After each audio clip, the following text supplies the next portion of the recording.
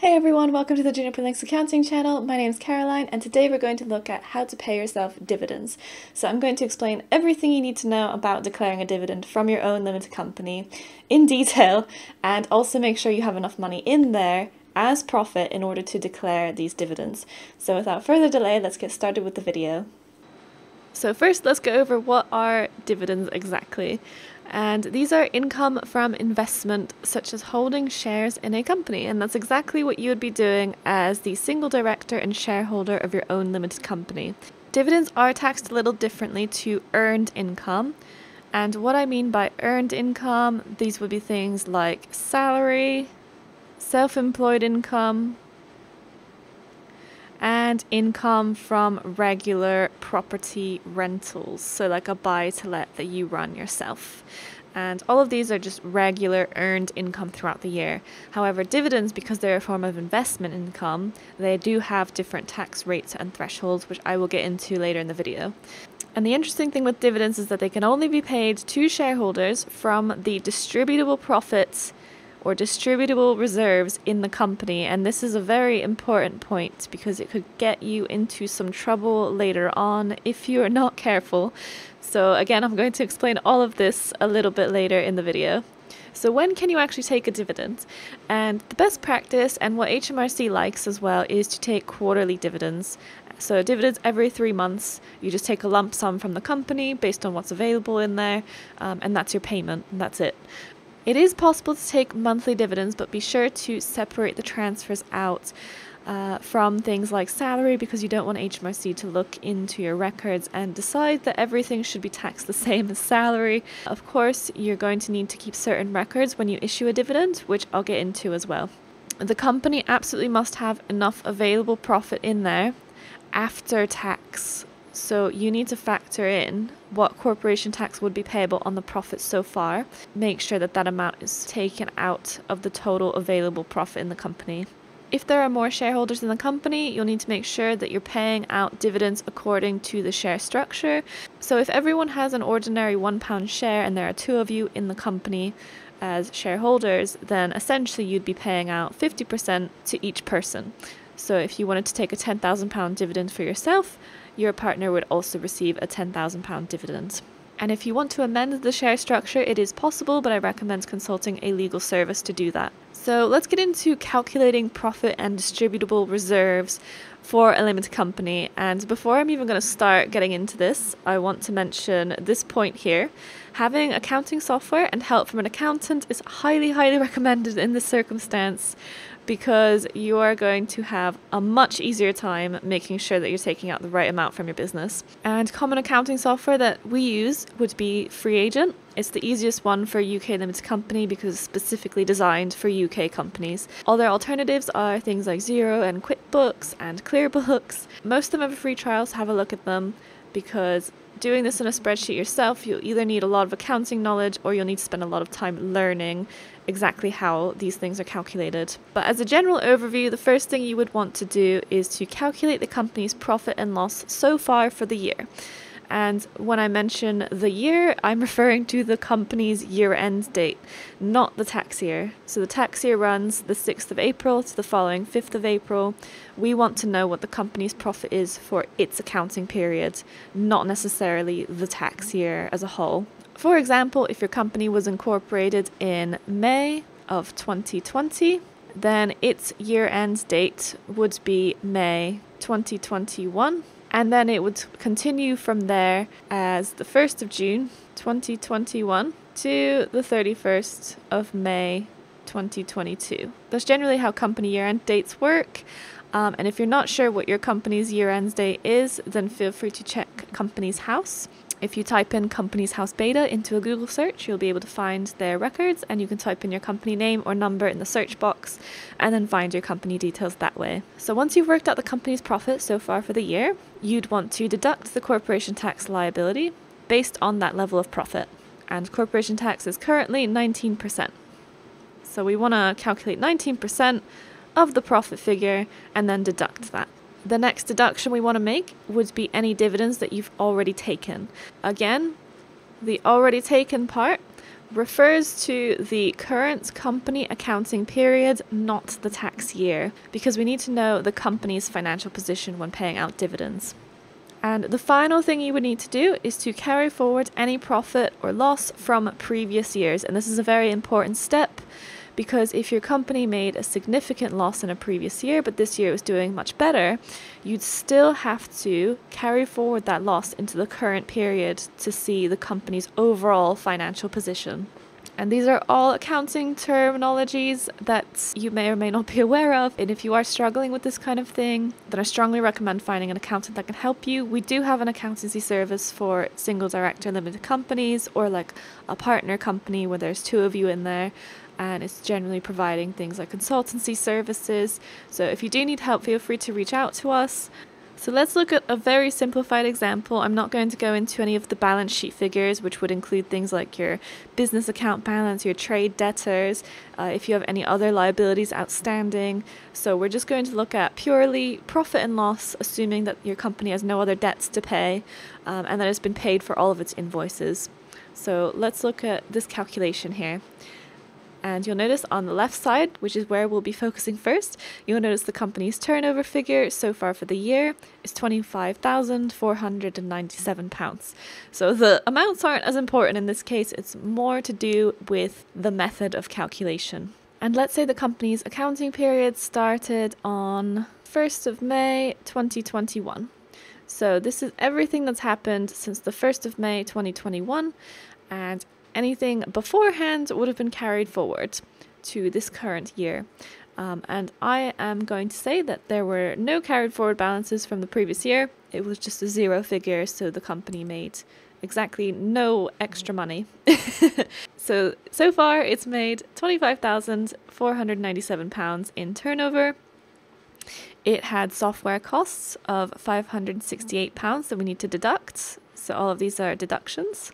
Accountancy fees of £750, travel and subsistence of £142, and equipment expense of £642. So again, the figures are not as important in this case. We're just looking at the method of calculation. So once we subtract all of these amounts from the turnover, we get a profit figure of £23,395. And now what we want to do is move over to the right hand side over here. So we have the same exact profit figure as before. And this time we're subtracting the corporation tax liability on that profit, and that's just 19%. We are also subtracting dividends that you've already taken from the company, which totaled £10,000 since the 1st of May 2021. So what's left over after those things have been deducted are the distributable reserves in the business bank account or in the company that you can legitimately take as dividends. If there are other liabilities, then you have to be aware of those and make sure that's factored into the total available reserves. So if there's a carried forward amount from last year, if there are any trade debtors, for example, your invoices are still unpaid, you might not physically have this money yet to pay yourself.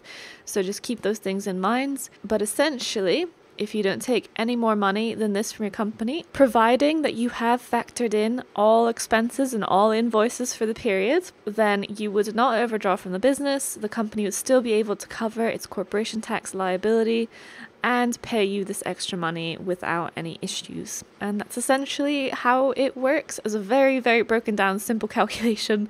It doesn't always work out this way in reality. So for example, if this distributable figure was a negative 8,900, it means that your company definitely doesn't have any money left in there to pay you a dividend, so you can't legitimately issue any dividends. And I'll get into why in a minute. But before that, let's get into the dividend tax rates for 2021-22. So this is the current tax year we're in now. There is a dividend allowance of £2,000 with no tax. Then any further dividends will be taxed in the appropriate rate based on your other earned income. So earned income is always added to the calculation first.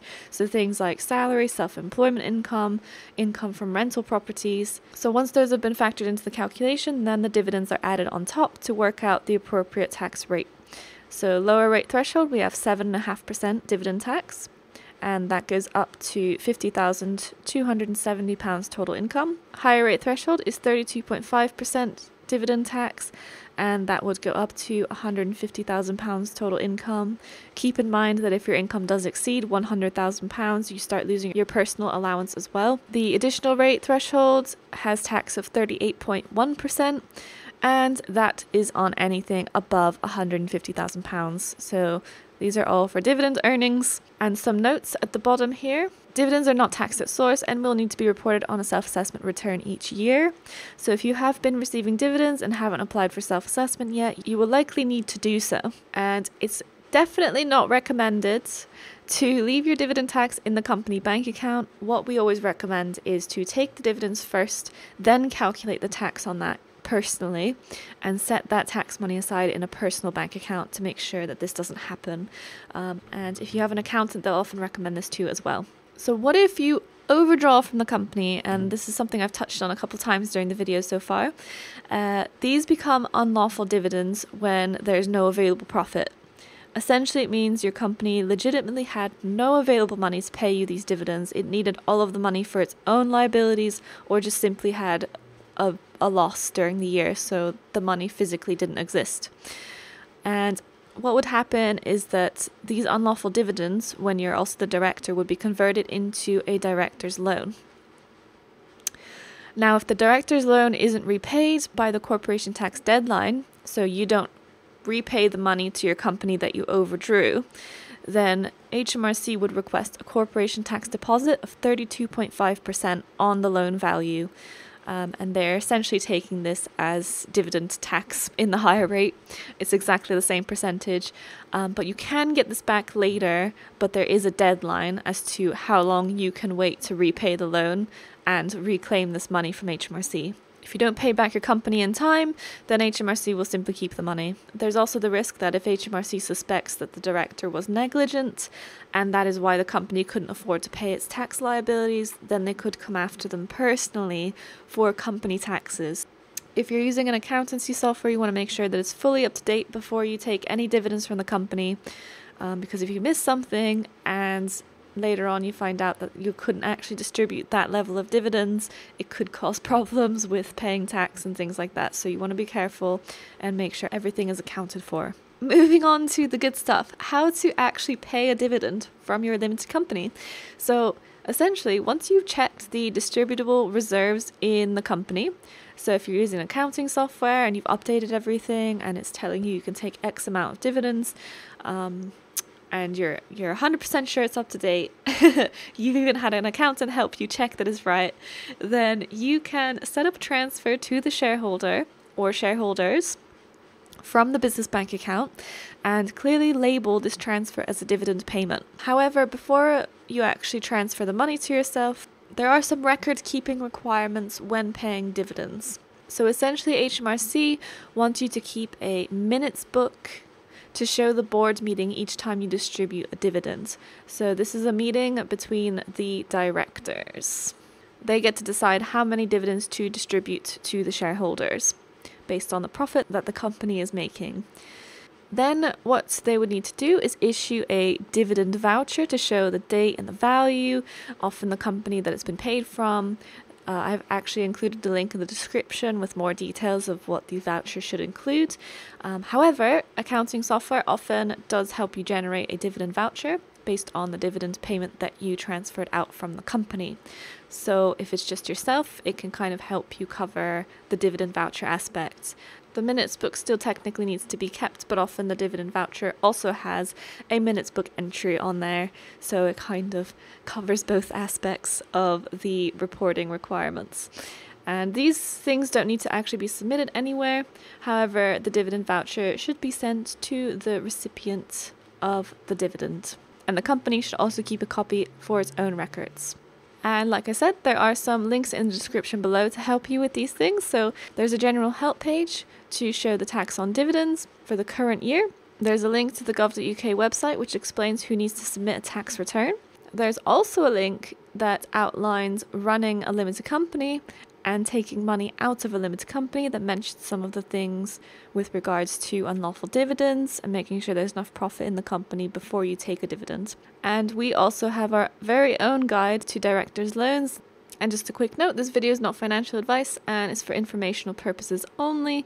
The tax rates and allowances are always subject to change based on what the government is doing for the year, and we recommend seeking professional help when you are running your own limited company, just because the reporting requirements can be a little bit more complex compared to something like a sole trader. Hey guys, thank you so much for watching till the end of the video. I hope you guys enjoyed. If you did, then feel free to click that thumbs up button to let us know that we did a good job. And if you're interested in more content like this, then do consider subscribing to the channel and make sure you hit the notification bell so that you can get notified every time we upload a new video.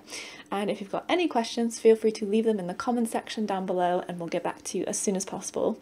Thanks again for watching, and I hope you guys have an amazing day.